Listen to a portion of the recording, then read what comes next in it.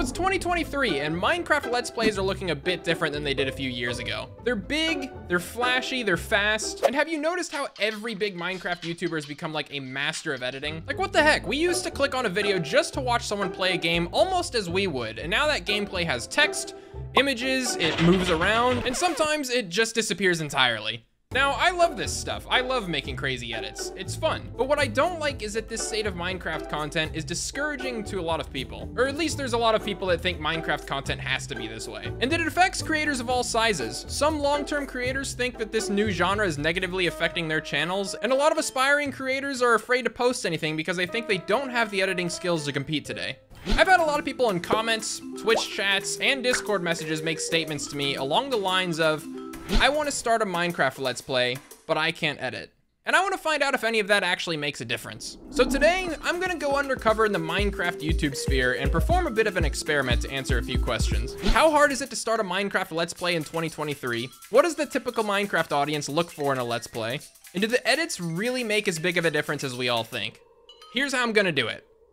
I'm gonna record a new Minecraft Let's Play, start the game off by punching wood and get as far as building a starter house. Pretty typical stuff, showing me spawning in and taking the audience through the progress. But I'm gonna take that footage, however much it is, and edit it into two different types of videos. One is gonna be the old school Let's Play style with minimal edits and showing almost all of the progress, and the other is gonna be the new school, high energy, high edit, attention grabber style, to the best of my ability at least. And with these two videos, I'm gonna launch two separate YouTube channels, post both videos at the same time, and see if one actually outperforms the other.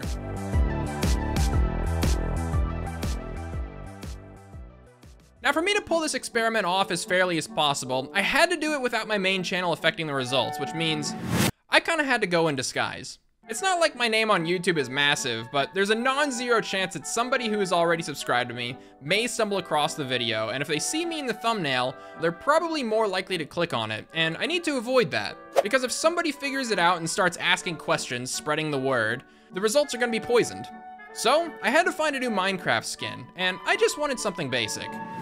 Very basic. Shout out to this artist Yemen for making this Festive Steve skin, cause it came in clutch. I wanted to make it a bit more of my own, so I changed the pants, changed the hair, got rid of the hat, and bam, I was ready to record. And this process is pretty easy for me to explain because I do it the same as I have been since day one. I wing it.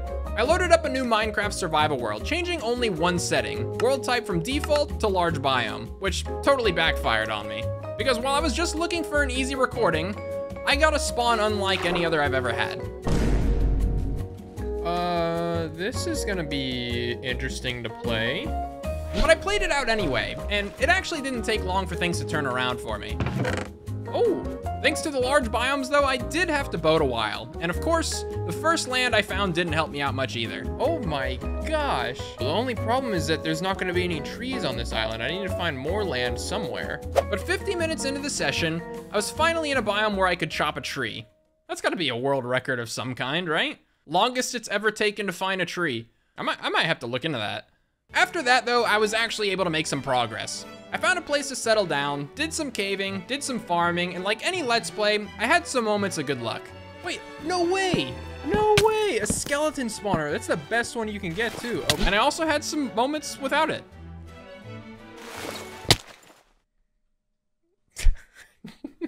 After a few days of playing though, I was able to make my starter house, and I didn't want to do anything too crazy. I just wanted to have a place where I could have my bed, my storage, any tools I needed, just so that I could say, hey, this is a good stopping point for an episode.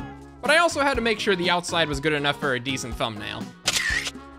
And as soon as I placed my final decorations, I was at the end of recording, ready to set up the experiment.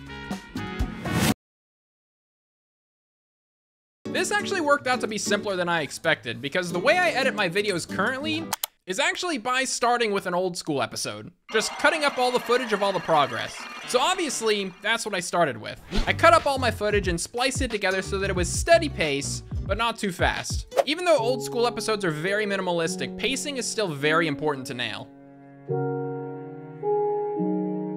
And so I exported that and used it as a starting point for my new style episode.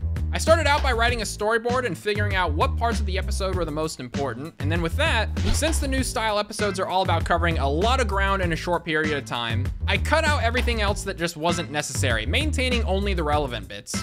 I stitched the big chunks together with a script I wrote to go over everything. And after I added my usual effects and music, I had two very different videos. Let's see if you can tell which one is which.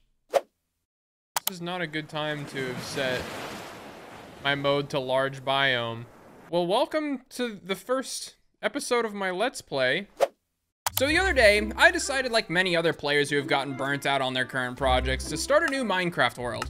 I set it up normally like I've done many times before, other than switching to large biomes just because, well, I want to see what that looks like. Yeah, that might be a bit obvious. Anyway, I have two videos, but they aren't really complete until I have a thumbnail. And as you may expect, the two different styled episodes also get two different styled thumbnails. The new school video is gonna focus on the wow factor of spawning in the middle of the ocean, while the old school is just gonna get a screenshot of the house. Classic. And lastly, there's just one more piece to complete before the real experiment.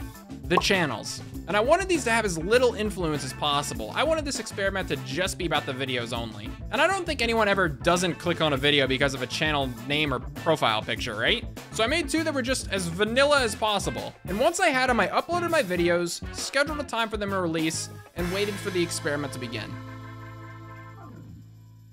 Everybody knows a good experiment needs a hypothesis, and I have a hypothesis, and it's pretty much my hope for Minecraft YouTube in general. My hypothesis is that both videos are going to perform relatively equally, implying that there are audiences for both types of content. But still, I don't expect either of these videos to get that many views, because first videos rarely ever get any views. So 2 o'clock the next day finally came around. At the same time as scheduled, my videos released, and nothing happened. For 2 days, my videos sat quietly, seen by very few people on the platform. However, the old school episode was actually outperforming the new school episode. I had 11 views and gained 1 subscriber, obviously better than the 5 views and 0 subscribers on the new school episode. But these were such small samples that the results weren't really indicating anything, and I was a bit worried about it. Like, I think the normal thing to do when you release a video is promote it. You tell your friends, post it on Twitter, but do not post it in a Twitch chat. You'll probably get banned for doing that. But since I was undercover, I couldn't really do any of these things. So I waited. All right, so it's day 5, and these results are looking a bit different now.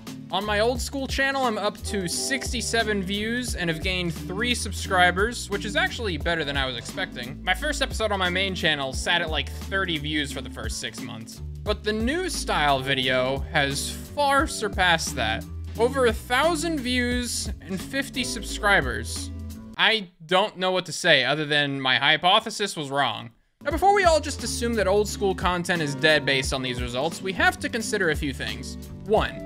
Minecraft content is based on stories, and in my new style episode, the script was made to have a clear point A and point B, and show the process of getting between them smoothly, while the old school episode did not lay out a plan or a path at all.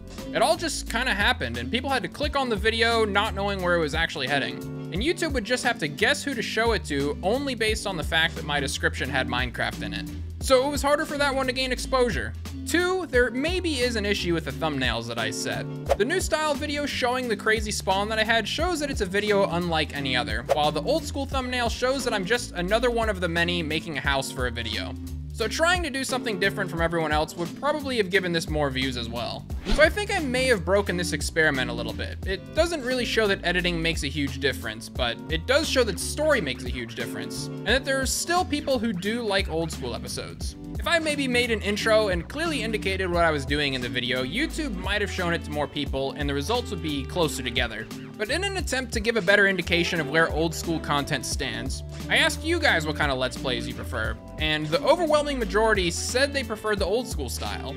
So that audience does exist. Old school isn't dead, and if you're interested in making these types of videos, or at least starting out with them, you should go for it. Whoa, hang on a second.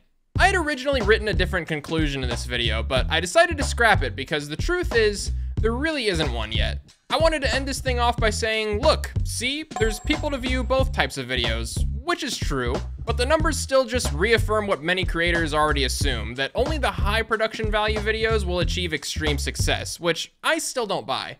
To me, what this suggests is that I still have more trials to run, because I think there is a way to effectively tell a story without requiring the special effects. And if you want to get into making Let's Plays, that's probably the one thing you need to think about when you start. What do you want your story to be, and how are you going to tell it? I'm personally going to continue exploring the old school Let's Plays throughout the year. I think I'll probably do it on a second channel, but if I make any discoveries, maybe I'll make a follow-up to this video.